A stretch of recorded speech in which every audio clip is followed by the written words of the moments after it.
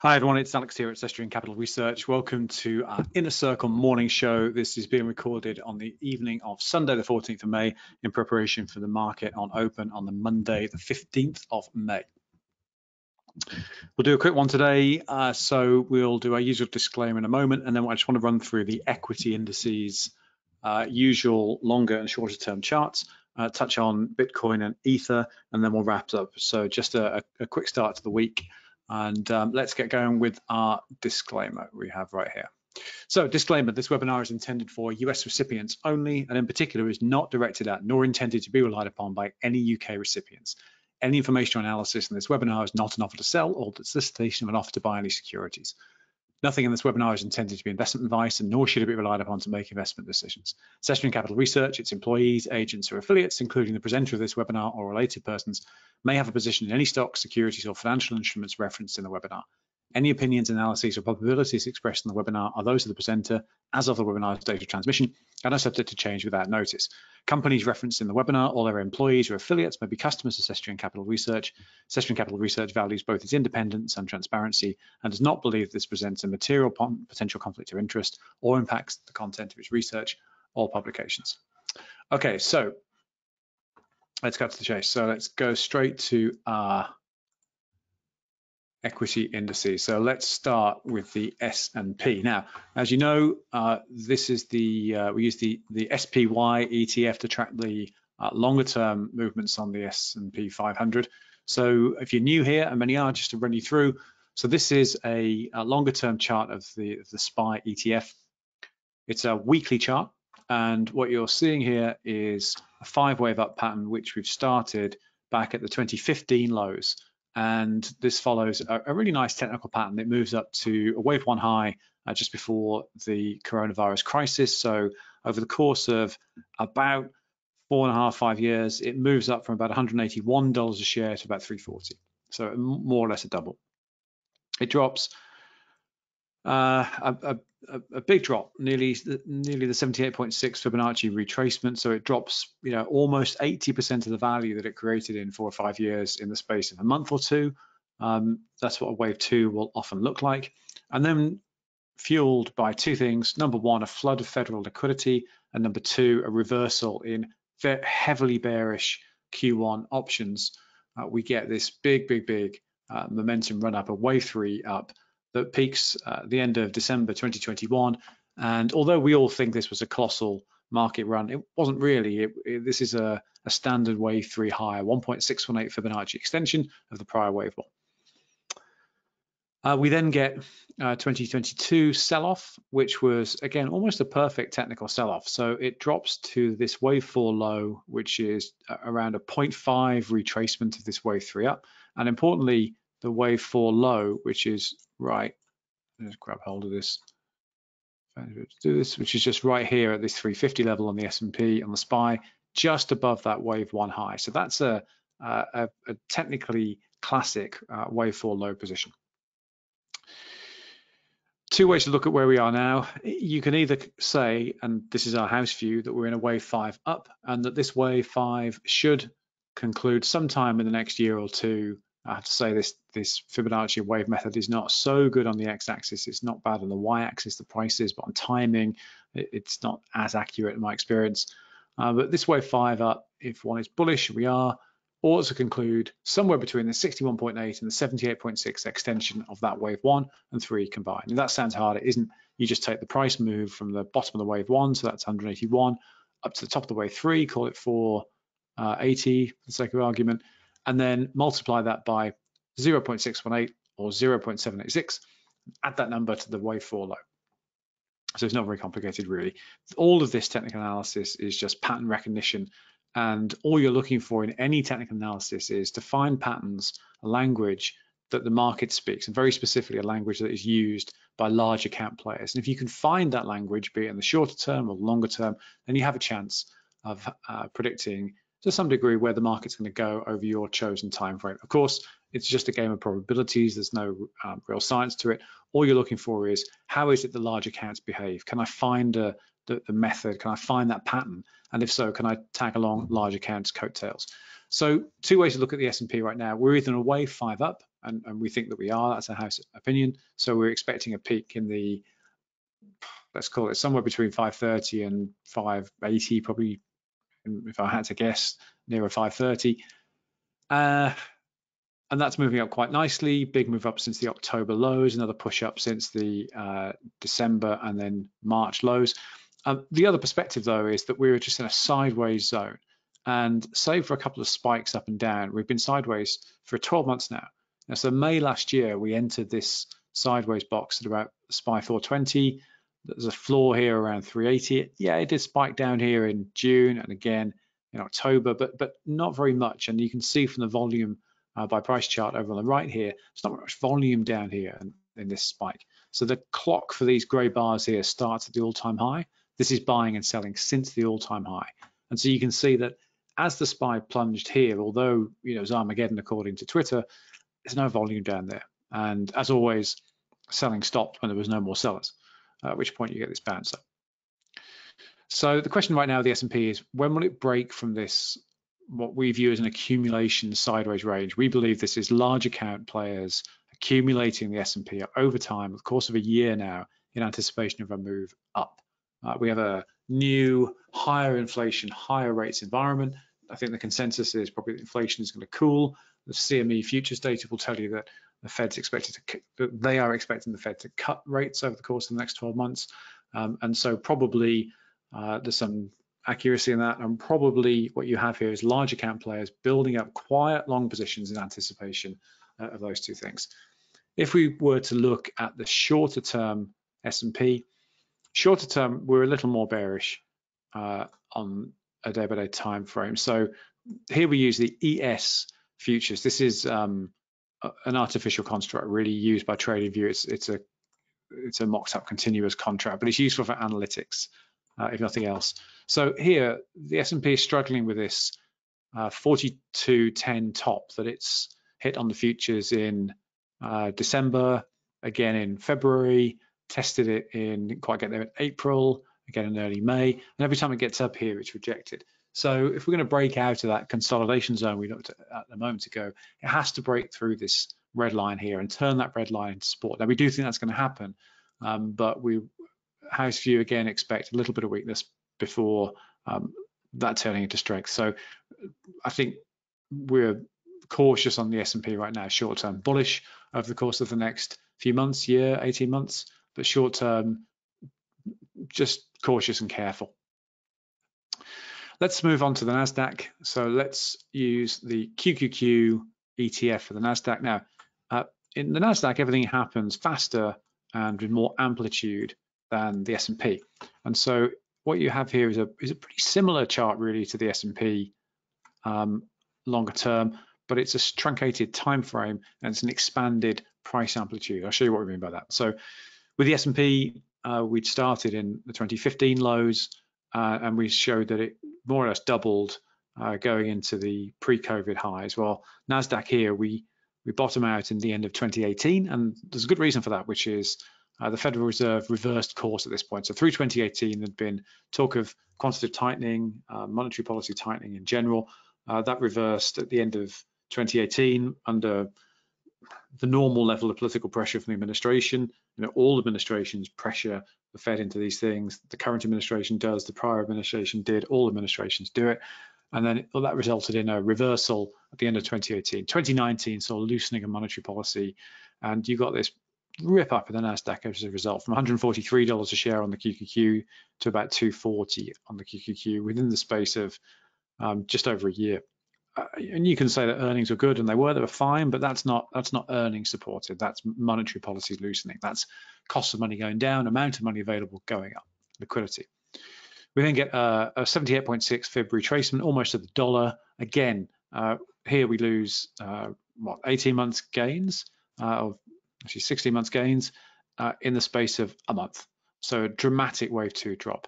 And then again, we get the Q1 options expire in reversal. At that point, market makers have to rebalance their equity positioning from bearish to bullish.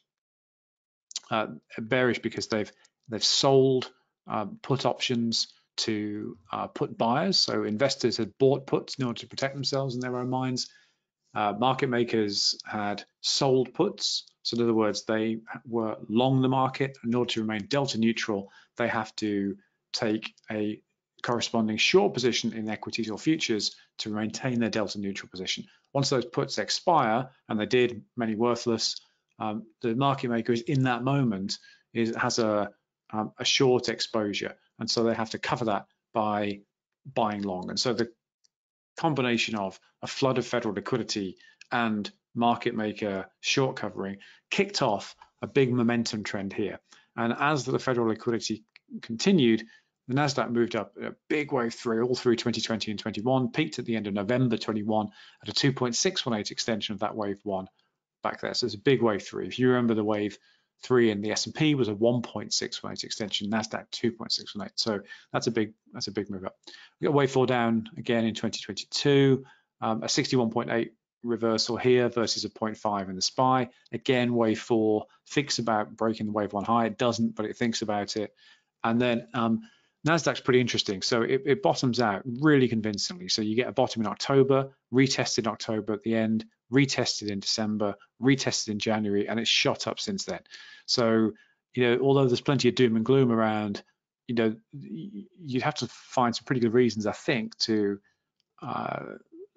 believe that the Nasdaq is going to retest these October lows. Earnings in Q1, as in the Q4 earnings reported in Q1, pretty terrible. The market moved up anyway. Q1 earnings reported in Q2 have been better. Some good, some bad, but better, and better than expected. And that's propelled a further move up in the Nasdaq. Now, long-term, short-term again. Long-term, as in the next 12, 24 months, we're bullish on the Nasdaq. Again, same logic. We think we're in a wave five up. We think that wave five will terminate somewhere between the 61.8 and the 78.6 extension of wave 1 to 3 combined. That puts the QQQ peaking somewhere between 420 and 460. Again, we'd guess near the lower end. But short-term, mixed, I'd say. On the QQQ, I think you can make a bullish argument, to be honest, because it's turned this 315 level, the 38.2 retrace of wave 3, into support. Look, it did it here kind of in April, here kind of in April again, here kind of end of April, here convincingly at the end of April, and then last week's trading stayed well above that level. There's probably some resistance coming up at around 330 by the looks of things, but that's a bullish move. So if you look at this chart alone, it's easy to be bullish on the Nasdaq. If you look at the shorter term chart, and again we use the NQ futures for this, then slightly different story, I would say. So this is a 4-hour chart right here, and the key level to watch here is around 13,360, 13,370 on the futures. And look, here's what's happening. This is the move up from the January lows. So we get a 1 up, a 2 down, a big wave 3 up, nearly a 3.236 extension, an ABC correction, wave 4 down, 61.8 retrace for the wave 4 down, and the wave 5 up that peaks. Look, thus far, let's call that the wave 5 peak, just between the 61.8 and the 78.6 extension of wave 1 and 3 combined. And it's just below that 78.6 extension right now. And then it almost hit that and then sold off again. So this level here, this red line here, unless the NQ futures turn that into support, and convincingly so, then I would say there's some short-term weakness during the Nasdaq. The move up off the January lows has been dramatic. And stocks don't go up in one direction and stay there. So no question here. House view, bullish on the Nasdaq, medium to long term. Short term, again, push it. If you had to push us, we'd say probably a bit of weakness before the strength kicks in. Let's do the Dow and the Russell. This is the DIA ETF for the Dow. We can be shorter on this one. So here's your wave 3 high at the end of 21, a muted wave 3 high, only a 1.236 extension of the prior wave 1. It's common with the Dow. You get a lot of the downside of the S&P and the Nasdaq, but not as much of the upside. You get a wave 4 down, which actually dropped just below that wave 1 high. So that was a real big sell-off for the Dow.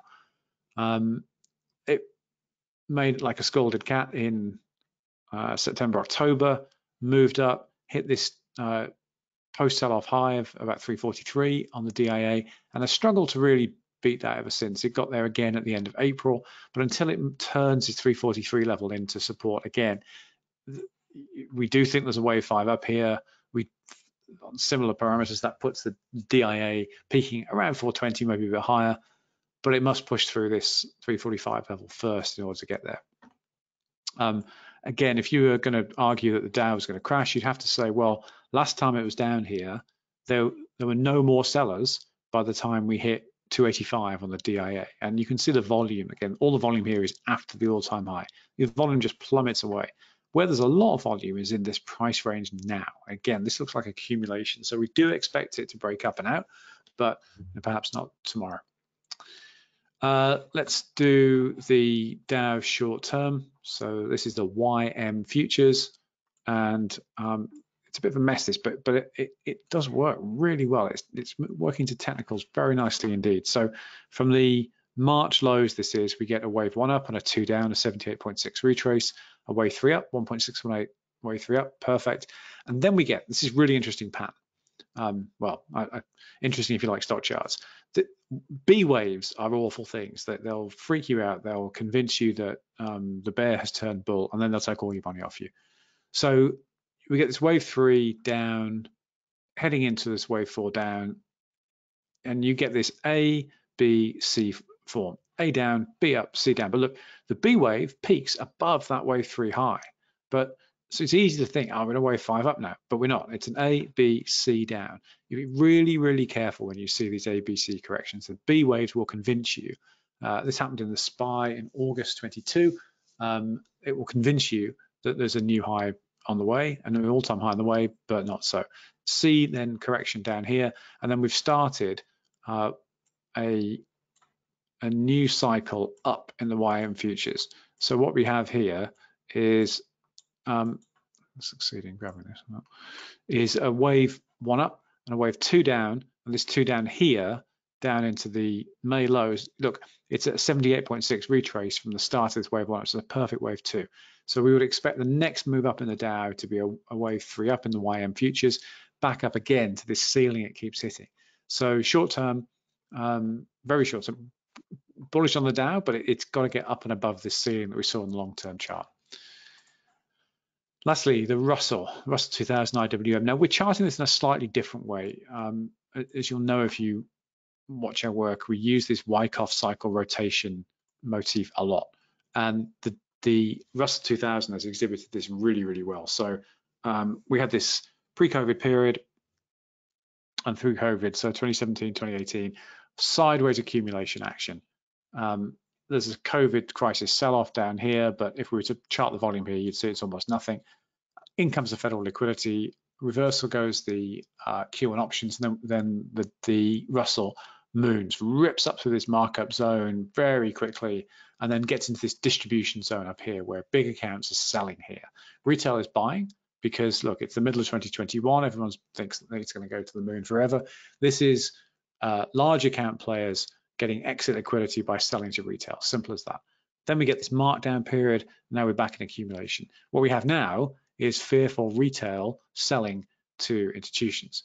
You've got big volume down here. You can see this again, these gray bars start from the all-time high here. And so again, we believe this is accumulation and anticipation of a markup. There's a lot of chat about the Russell now and how bad it is because it's got financial exposure. But look, since the September lows, the lows that have been struck are all higher lows. This is this sloping up green bar here. So this is the low in September, this is the low in March, higher, low in April, higher, and so far higher. So we'll see, but this looks like accumulation in readiness for a substantial move up towards the end of the year and next year. If we look at the futures, RTY, looks like we are probably in an up move now. So 4-hour chart again, this is the lows at the end of March, wave 1 up, wave 2 down, almost to the bottom of this original wave 1 up, but doesn't shed it all. And we're probably now moving in a wave 3 up, probably. Perhaps this retests the lows and tries again, but we would expect some strength in the Russell to come through. On the longer term chart, it's bumbling along the bottom of this accumulation zone. So it could do that for a bit longer, but we do expect this to move up. Lastly, to finish off, let's look at crypto futures. So if we were to look at where we closed on Friday, so crypto futures not started trading yet. This is Bitcoin futures, and this is from the lows in November. So we get a wave 1 up, a 2 down, just shy of a 78.6 retrace, a wave 3 up, 2.618 extension, wave 3, 61.8 retrace into wave 4, and a big wave 5 that peaks right up here. We then, it looks to us like we're in an A, B, C correction now. So A down, B up, C down. And so we would expect this C down to reach, I don't know, 25,000, maybe less. We think there's some weakness in Bitcoin. You've got problems at Binance, problems at Coinbase, and all in all, although most likely Bitcoin survives all of this and ends up in a different institutional setting in our view, problems in the plumbing right now, I think will hit the price. Ether, probably a derivative of Bitcoin in the end, but has traded, again, since the November lows, 1 up, 2 down, big 3 up here, and then we are probably in a wave 4 down now, which will probably retest this wave 1 high. So we could see Ether drop to 1,500-ish. It's been up to 2,100, as high as that. We would expect that to recover and then get up to maybe 2,600 and 1.618 extension of that prior wave 1. So with both Bitcoin and Ether, not with the same conviction as the S&P and the NASDAQ, I would say, but our house view is, look, there's going to be some problems whilst Binance, Coinbase, all these problems work their way through. In the end, we believe that at least for the top 2 coins, Bitcoin and Ether, they'll be treated as securities by the SEC, and they'll be fed through the same financial plumbing that securities are. And so if you roll forward a couple of years, we would think that all of the same market makers that are happily making money from the S&P and the NASDAQ will make money from Bitcoin and Ether, both in their native security and futures and no doubt options at the time. But whilst these things are growing up, we would expect some short-term pain. Okay, folks, well, that's been our Inner Circle morning show for the day. Again, recorded evening of Sunday, the 14th of May, in preparation for the market to be opening on the Monday, the 15th of May. As always, post any questions you like in comments to this article, or you can email me directly or use our Inner Circle Slack channel. Sign up for that if you haven't done already. There's an invite in your inbox, and you can use that to communicate both with myself and other folks at Cestrian, and also anyone else in the group here in a circle that's interested. I'll have to say the group here is by its own choice not the chattiest, but do use Slack if you feel like you want to. So thanks everyone for being a subscriber here. Look forward to whatever the market brings us this week, and thanks for watching the morning show.